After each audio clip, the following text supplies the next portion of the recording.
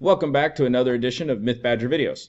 In this video, we're going to revisit the Vectr website and look at making a specific icon for ourselves. In this case, we're going to design a gear. Now, Vectr.com does include some pre-made shapes, and a gear icon happens to be one of the shapes that you can use. However, it is very set in its design, so if you want less spokes or more spokes, if you want to change the shape of the spokes or the size of the hole in the center, you're kind of stuck with what it provides with you. And a gear provides a great way to look at a couple of features. So we're going to go ahead and make our own, and let's get rid of that one first.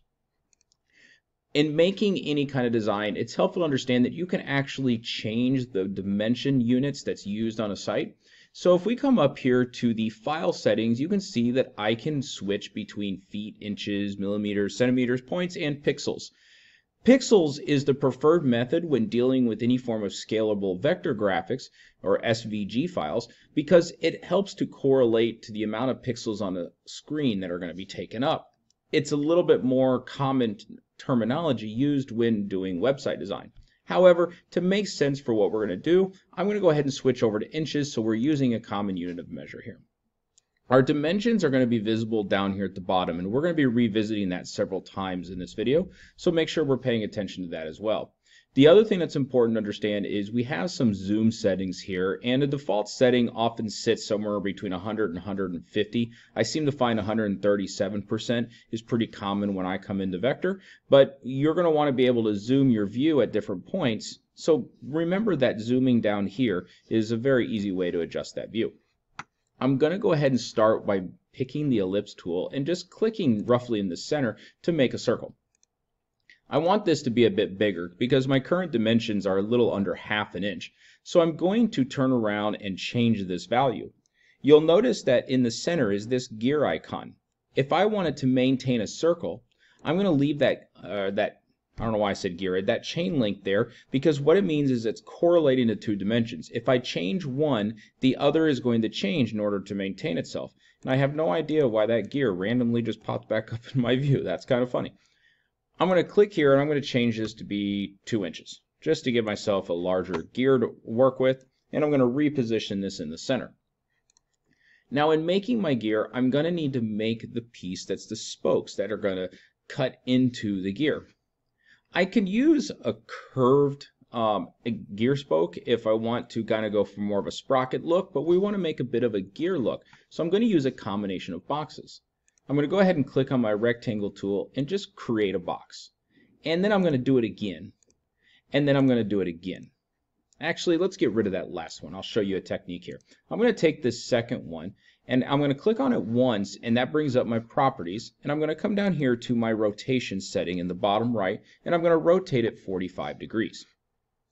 When I do this, I've got it set at an angle, and the reason why is I'm going to bring it down here, and what I want to do is I want to line up the two corners about like this, and you see I've got those two guidelines, a horizontal and vertical guideline there, and when I see both of them, I'm going to let go. I'm going to right click on this red one and duplicate it, and I'm going to come back down here and I'm going to do the same thing on the bottom to kind of make this shape. I'm going to go ahead and select the whole thing and then use the unite or add to make that shape. You know what? I'm thinking I don't know if this is going to cut in as far as I want, so I'm going to go ahead and make one more square, and I'm going to position it about right here to fill in this gap a little bit. I'm just going to set it about there so it's lined up and centered, and let's go ahead and unite that. And I'm making this shape. What I want is I want this kind of hexagonal edge over here. The rest of it's unnecessary. It's going to stick out in the end. Okay, now that I have this, I line it up here and I realize this is rather large for what I want to do. So I'm going to go ahead and reduce its size. We see that its size, its height is about 1.01 inches and its width is about 0.71. So I'm going to go ahead and reduce the height here. Let's go with 0.75. And that seems to make it a bit smaller and I think more manageable for what I'm going to do. Okay, that seems to be a good size here. Now we need to line this all up. I'm going to take this piece here, and as I come down, I'm going to find the guideline that tells me the centers are lined up. There it is. And then I'm going to bring it over. Now this would put the edge of both of them together, but that's not quite what I want to do. I want it to cut in. So I'm going to come over here until I find roughly a midpoint, and maybe go just a little bit past that midpoint. I want these two edges right here, these two corners, to kind of line up with the edge. So I'm just going to put it as close as I can without cutting in. And if I zoom in here, yep, I don't want to cut too far in because it'll leave a little piece here. So that's close enough for what I'm going to do. That seems to work. I'm going to zoom out just slightly, and let's go ahead and reposition my view here. And what I want to do is I'm going to take this, I'm going to click on it once and duplicate the object. Then what I'm going to do is I'm going to rotate this 180 degrees to flip it around. And then I'm going to bring it all the way over on the exact opposite side. And I'm going to line it up about what I did there. I'm going to do the best I can to line it up. It's not going to be perfect, but I'm going to try my best. And we see that at least horizontally, it's lined up about where I want it.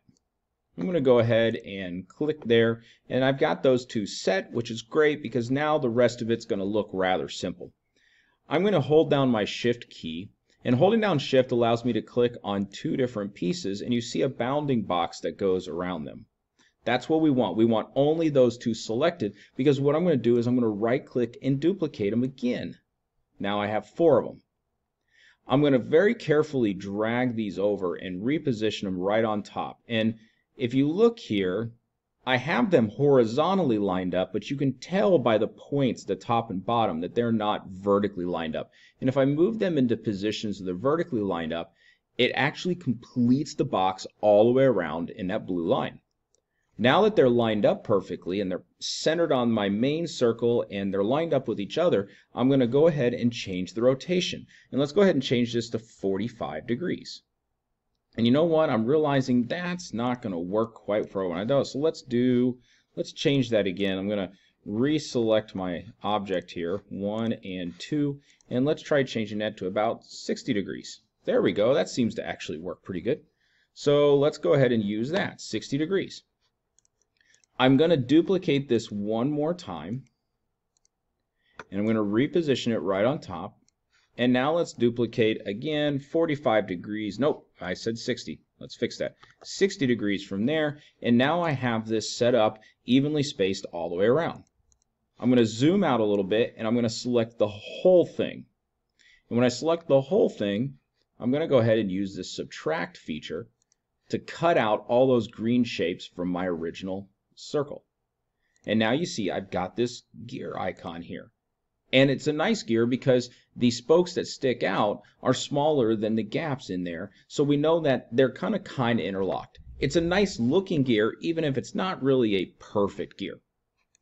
You know what? A gear is often going to have a hole for an axle. So let's go ahead and get our ellipse. And looking at the guideline, there's a vertical one. I'm going to get close to the center, and when that line disappears, I'm going to click. And I can go ahead and just double check. Yep, right there seems to be the center. And I'm going to go ahead and select this and subtract, and now I have a hole for the axle as well. In review, we used a combination of simple shapes like squares and our dimension tools in order to make a more complex shape, which we could then cut out of a circle to make this gear icon.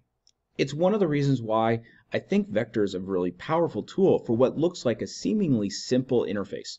Definitely powerful enough to explore its use as a graphic design tool. Hopefully you were able to follow along and make your own unique gear creation. Thank you for watching, and feel free to hit that subscribe button to keep up with all of our content here at MythBadger Videos.